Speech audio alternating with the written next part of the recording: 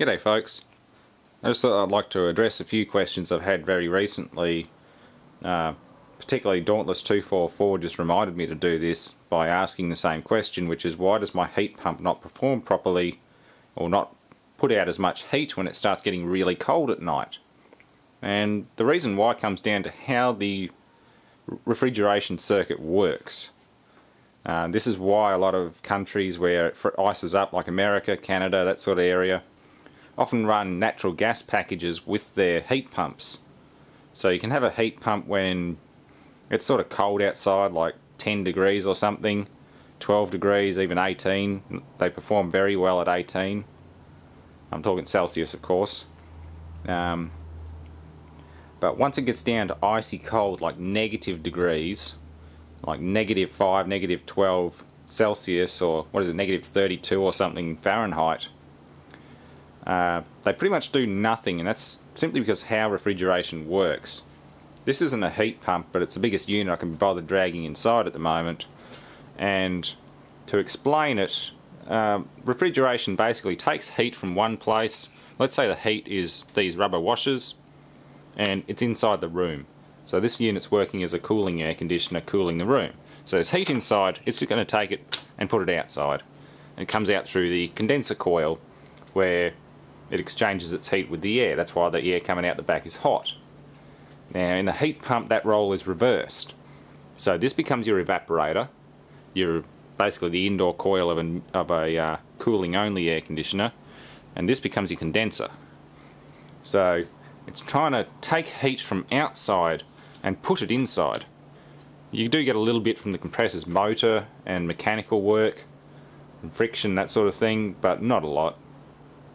And the colder it gets outside, the less heat it's going to be able to collect, until you get down to virtually nothing and all you've got is a lukewarm breeze coming off the coil, and the outdoor coil is turned into a solid block of ice.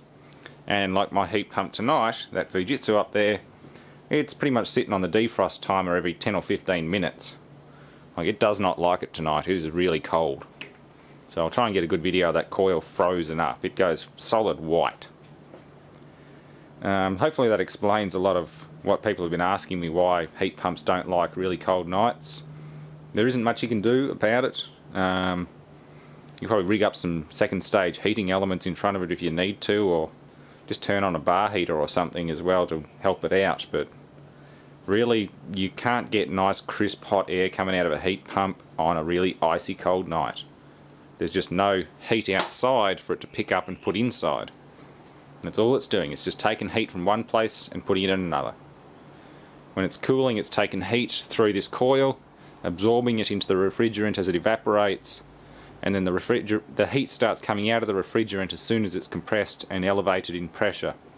So all the way through here, through the condenser, it's giving off its heat. It's getting really hot, or the metal's getting really hot, and any airflow going over it is just dumping that heat to the outside air.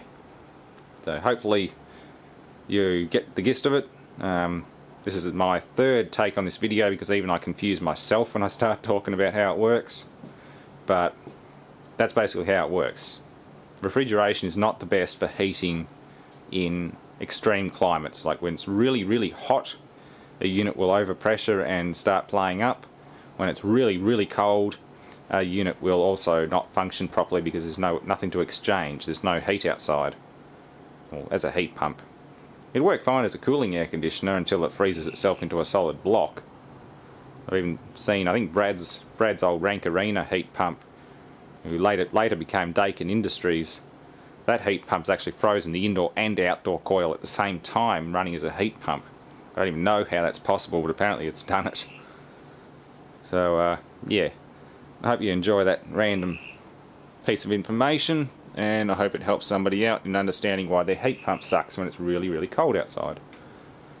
And this thing's working fine now. I have to put a temperature probe on it, but that's nice and warm. It's still running nice and warm, but not for long. It's only because it's just gone through defrost. Let's have a look outside. It's starting to freeze up a bit. Nice and hot.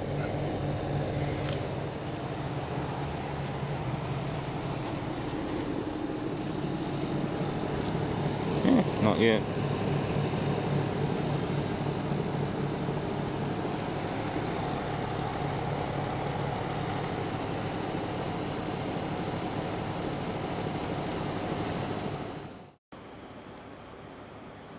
Yeah, I think that cloud cover's preventing the brutal cold that I was expecting last night, or tonight. Last night that thing would have been an ice block by now, but it's not doing too bad. It defrosts every hour or so at the moment. I think it was mainly because we had rain before that it got a bit of water through the coils and really froze up. But yeah, once you start getting down on really cold, clear and foggy nights, the ice build-up is very quick and they just freeze solid till the defrost kicks in. Very normal. I hope that explains it all. Thanks for watching. I'll try and get a video of this thing when it's a solid block of ice. It's quite interesting. It takes a while to defrost.